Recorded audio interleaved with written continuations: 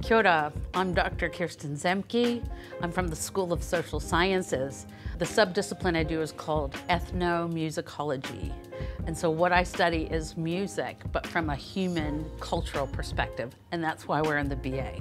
I find looking at music can tell me so much about how people are feeling.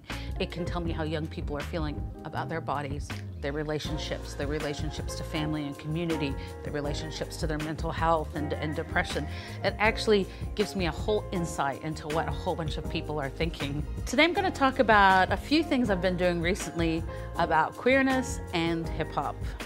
Hip hop at first appears to be very homophobic, quite sort of super masculine or hyper feminine, and looking at some of the queer hip hop artists and that they've really found this music as a space for expression about themselves, about freedom, about their race, about their communities. And so what looks like would be a hostile environment has actually been a very liberating space for a lot of especially young people. One of the hip hop communities I looked at is from New Orleans, and it's called Bounce Music.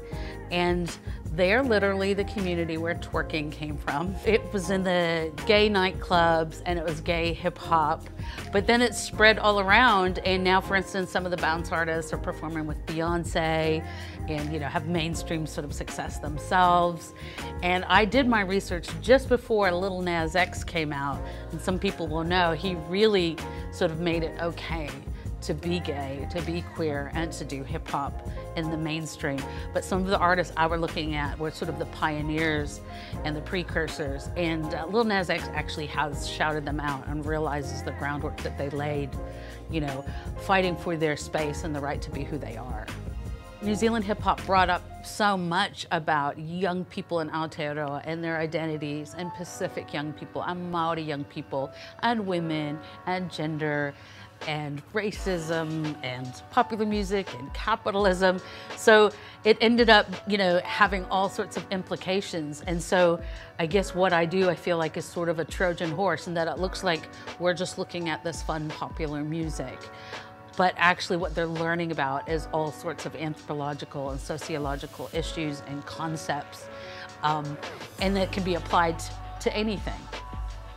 I love seeing some of the work that my students are coming through with, incorporating music into their other research about, say, Tongan culture, about hip-hop fashion, about Samoan music, about K-pop is another big thing coming up.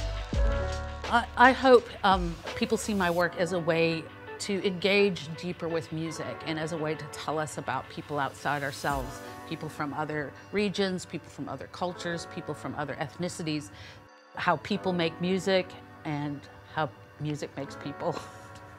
That's my cheesy phrase.